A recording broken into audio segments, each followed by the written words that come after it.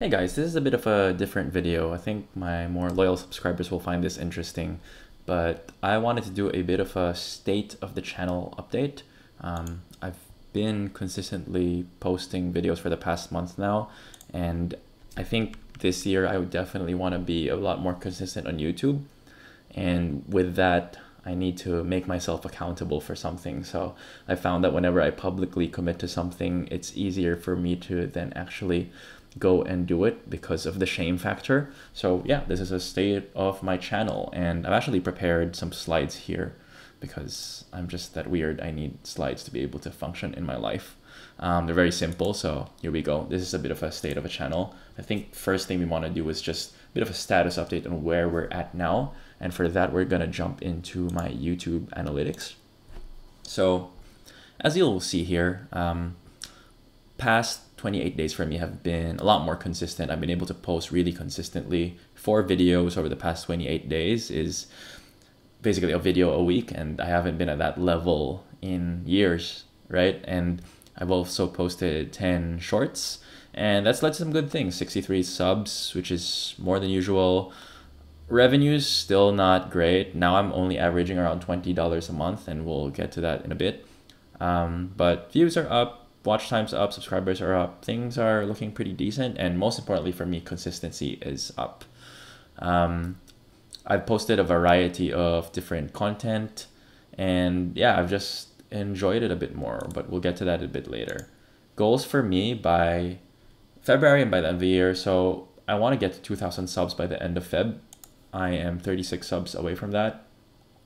If you see this and you actually like what I'm doing, a sub would be amazing, but don't sub unless you're going to watch a lot of my other videos, please. And I want to get to 2,500 by the end of 2023. I think that's a relatively conservative goal. As long as I'm consistently posting, I should get there. I want to get $1,000 in brand deals. This is probably the most ambitious one, but it could happen because I've actually been contacted by 2 brands over the past 3 months, which is very promising for me given that I haven't been active lately on YouTube. So I am hoping that as long as I meet this input goal, which is at least 4 non-shorts videos a month, I should be able to get to this goal as well. So let's actually move on to what has been working, right? I've seen that shorts are a good source of subs and are easy to make. If you look at my content splits here and look at shorts, you'll see that I got 52 out of my, 63 subs are from shorts. That's very promising. It means that if I keep making shorts, I'll keep getting subs. I finally got some folks reach out to me for some deals, as I said, which I never expected, especially at my size, which is under 2,000 subscribers. And most importantly for me, I'm getting back into a groove of creating consistent content and enjoying it again. I actually have found time for YouTube again. I think of it as a hobby again, and I'm just hoping that I'm able to keep this consistent throughout the year because that's always been my Achilles heel. Now, what's still up in the air and what hasn't worked as well for me? I still haven't had consistent engagement despite the increase in subs. Now, I know I have like 5 consistent commenters that I always see from video to video, and really appreciate you guys because it means that at least my content's resonating with some people. But definitely given my channel size and given the number of views that I get, my repeat viewership and my engagement is very low. So this is a really important stat that I look at that I just haven't been able to crack, is the returning viewers mark. You'll see that I have around 1,000+ viewers for new viewers, but very few of them actually come back. And this is a gap that I would love to close.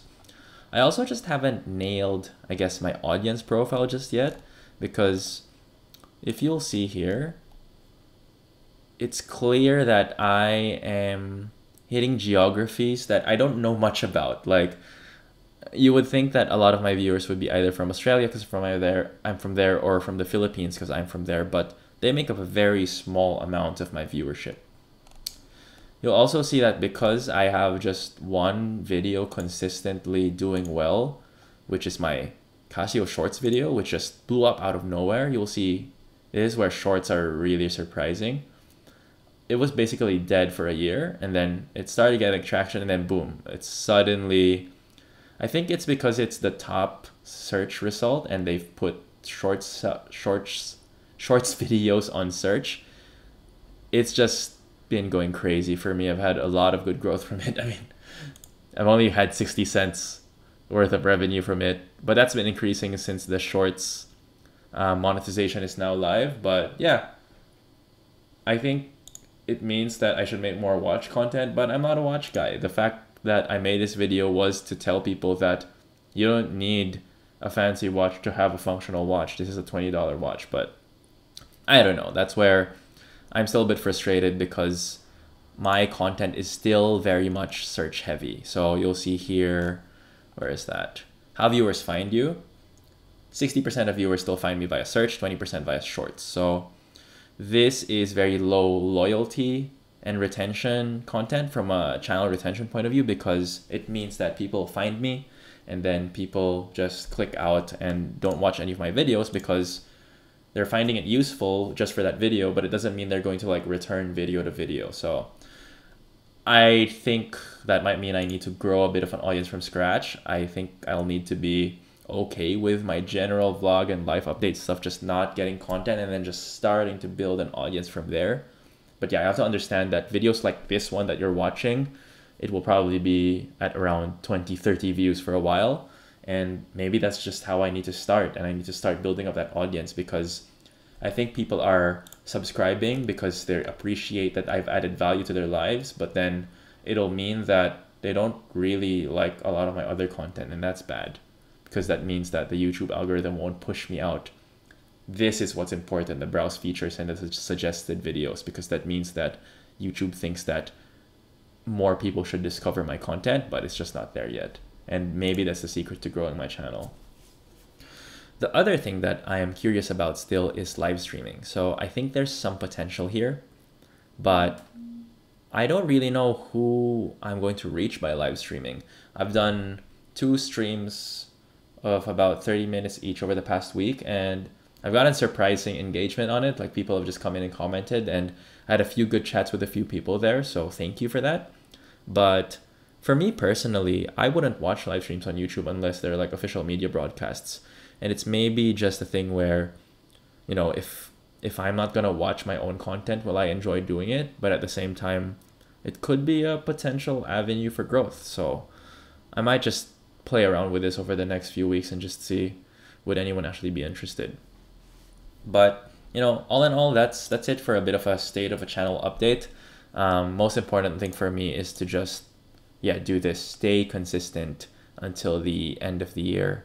And if you're a loyal audience member, I would love to just hear your feedback on what you would actually find interesting, because otherwise I'm just posting whatever I want, and I think that that is fine for a few people.